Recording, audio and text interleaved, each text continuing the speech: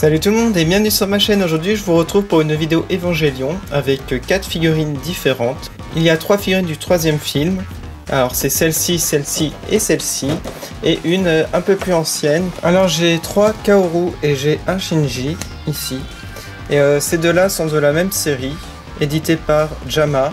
Celle-ci est de Ban Presto et celle-là elle était de Jama aussi. Alors je vais commencer par la plus ancienne, donc de Kaoru. Donc il n'est pas en tenue de combat, il est torse nu en fait. Sur la boîte on a le logo Jama ici. En bas on a du texte dont son prénom, Kaoru. Ici le logo Nerf. Voici l'arrière de la boîte, donc édité par SEGA. Alors la figurine possède un socle, donc en plastique. Voilà, donc il est super bien fait je trouve. Donc Kaoru c'est mon personnage préféré, hein, c'est pour ça que j'en ai pris 3. Alors voici son visage, donc il a les yeux rouges, les cheveux gris. Il a le regard sur le côté.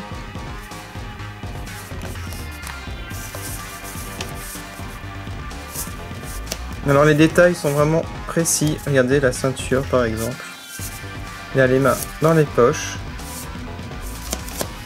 Le pantalon est bien fait aussi.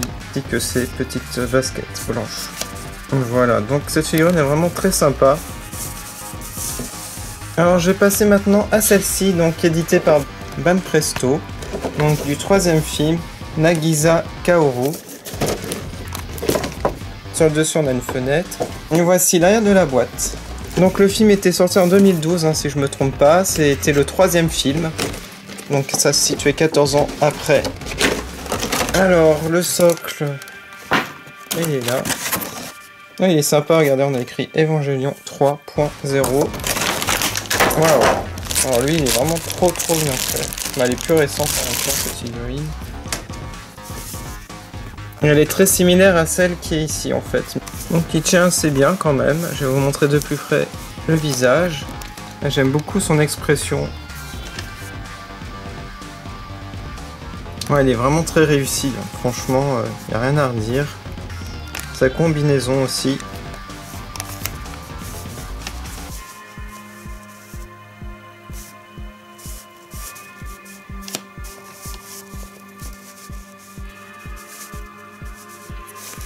Et je vous montre le bas. Voilà. Je l'adore cette figurine. On va pouvoir la comparer à l'autre. Donc je sais pas si elles ont la même taille. Donc là par rapport à ces deux-là, elles ont la même taille. Donc ce qui est sympa pour exposer. Je terminerai par Shinji, hein, bien entendu. Comme c'est un personnage que j'aime un peu moins, mais je l'ai eu en même temps avec. Donc c'est pour ça un prix vraiment raisonnable. Je crois que j'ai eu pour 35 € les deux figurines. Donc ça valait le coup. Et ça vient du Japon. Alors pour cette boîte donc avec un fond rouge, alors le socle est vraiment beaucoup plus travaillé hein, comme vous pouvez le voir.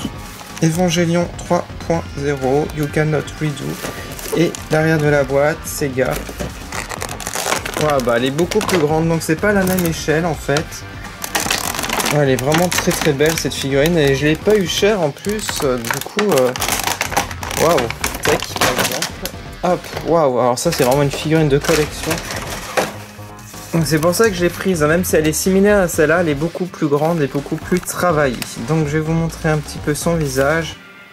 Il a un regard beaucoup plus doux, je trouve, par rapport à celle-ci. Un visage vraiment différent quand même. Je vous montre le profil. Même la couleur des cheveux est différente. Sur la grande, en fait, on a plusieurs couleurs de gris, plusieurs tonalités. Donc voilà, c'est beaucoup plus travaillé. Au niveau de la tenue, la combinaison, vous pouvez voir aussi une différence. Par exemple ici, c'est plus travaillé qu'ici. Au niveau des peintures, il y a un peu plus de détails, je dirais, de couleurs. Je vous montre l'arrière. Bon, c'est très similaire, hein. La pose est la même, hein. Sinon c'est juste inversé. Et on voit que le socle est magnifique.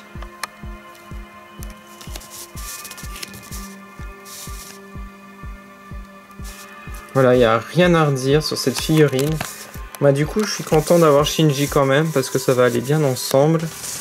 Alors, sur la boîte de Shinji, bah, bien entendu, on le voit. Sinon, c'est la même chose. On va l'ouvrir directement. Allez, alors, regardez, si on les met côte à côte, ça fait vraiment très bien. Donc, vous mettez ça dans votre collection de mangas.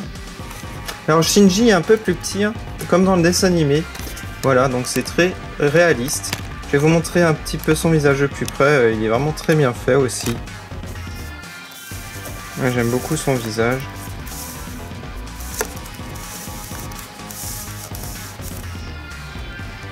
La combinaison.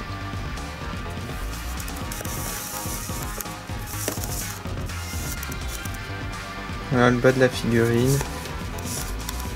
Et sur des pierres. Elles sont différentes par rapport à Kaoru. Voilà.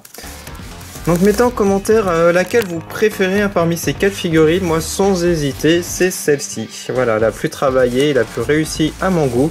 Mais je les aime toutes, hein, ces figurines, je les trouve vraiment magnifiques et bien différentes. Vous pouvez voir les photos sur ma page Facebook, Twitter, Instagram et Snapchat. Je vous retrouve prochainement pour plein de nouvelles vidéos. Merci d'avoir regardé, à bientôt.